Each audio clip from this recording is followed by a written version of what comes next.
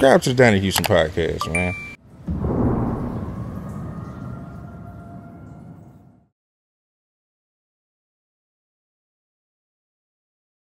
And he came and okay, take me through the whole thing of doing this shit. So y'all sit down, y'all put this plan together. Y'all say, why did y'all choose the bank? How that whole shit went down? You know what I'm saying? So I really don't even remember how we chose that location.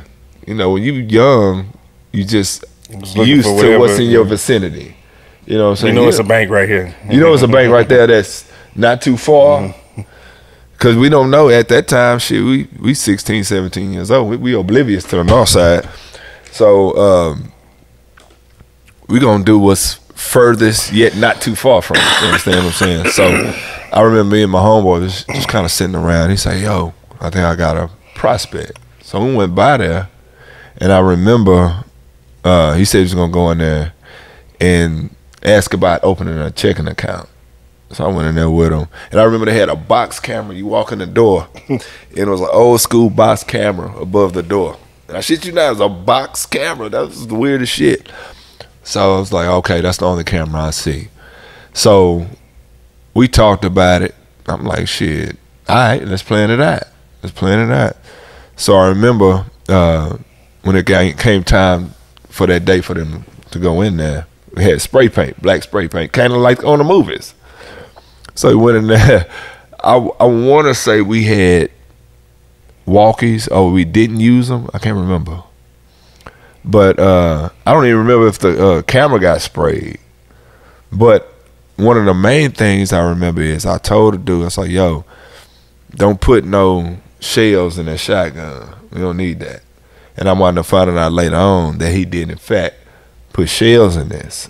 So God, Jesus Christ. Thank God he didn't, thank God nothing happened to where it was a shootout that occurred in there, because it would have been much more than a robbery. It would have been a murder, some capital murder type shit. So we went through it. Let me rewind a little bit. Before we went there, that was around the time people was having bomb threats in schools. So what we did was stopped at a payphone. And we made a call to the police department in Stafford saying that it's a suspicious package outside of elementary school. I can't remember what school it was. So what that was set in place to do is to deter the police over there. Already out of the way. They already out the way while we go do what we got to do and then slow down. So after we did everything, I went right back by the actual payphone that we made the call from. It was a side street. We just passed right by him, slow as hell.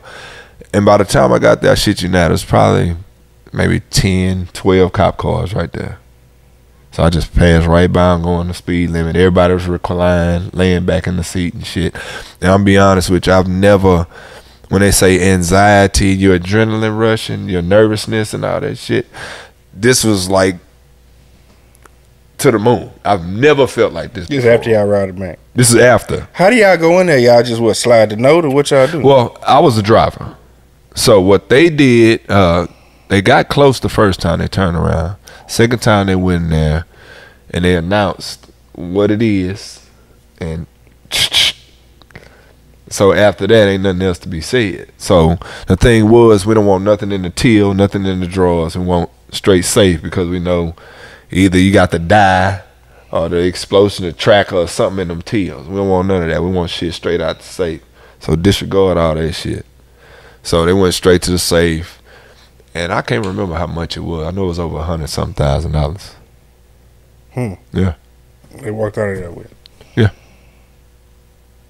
Okay, so boom, y'all leave, y'all in the car, y'all pass the payphone, boom. Right. So after that, we stay over there, and I'm from Ridgegate, so we went back to the old part of Mo City, and it was a park back there. I don't even think it exists. They probably put houses on it. And we got there, and even back then, what I never understood, how people hold on to shit.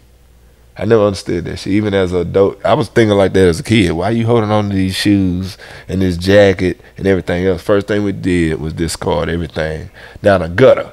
If y'all know what a gutter is, a storm drain. We threw everything down there, and we went back to school. Donnie Houston.